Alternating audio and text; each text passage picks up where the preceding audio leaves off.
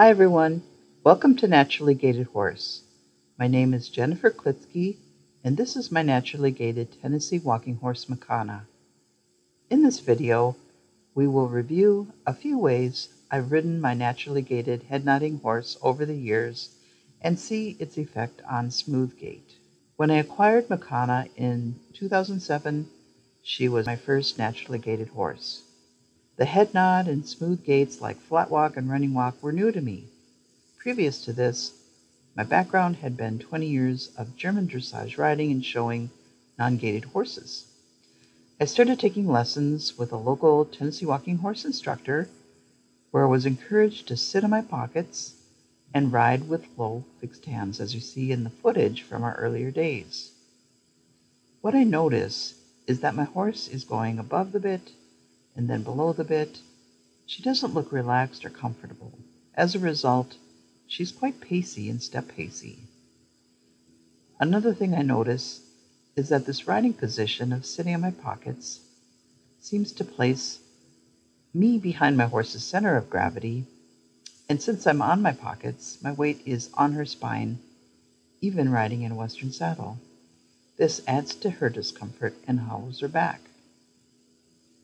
In my opinion, the low fixed hands that don't follow her natural head and neck motion and the unbalanced riding position are causing discomfort and tension, which lead to the pacey and step pacey movement.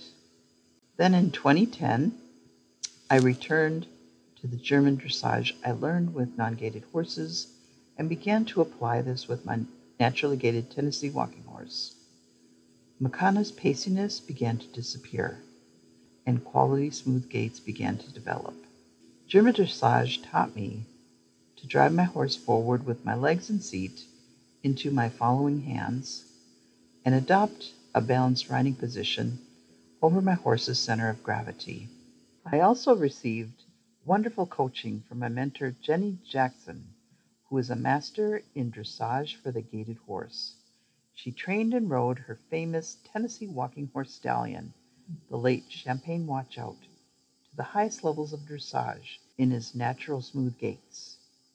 Jenny taught me how the lateral exercises like shoulder in and haunches in can help break up pacey movement. She also taught me the importance of forwardness without rushing and connection with the naturally gaited head nodding horse to produce quality smooth gaits. I attended clinics with Larry Whitesell. They taught the importance of balance, relaxation, and respect for the horse. These clinics introduced me to French dressage. This was a turning point for me, especially the teachings of masters Philippe Carl and the late Jean-Claude Raisonnet. Their books and DVDs over the years have taught me the importance of separating my hand aids from my leg aids, combined with the relaxation of the mind and the body, balance, and forwardness without rushing. This is when my naturally gaited horses found relaxation in their bodies to produce the quality smooth gaits they have today. There are many ways to ride a naturally gaited horse, and I found my happy place riding dressage. Thanks for joining us, and come visit us at naturallygatedhorse.com or naturallygated.com.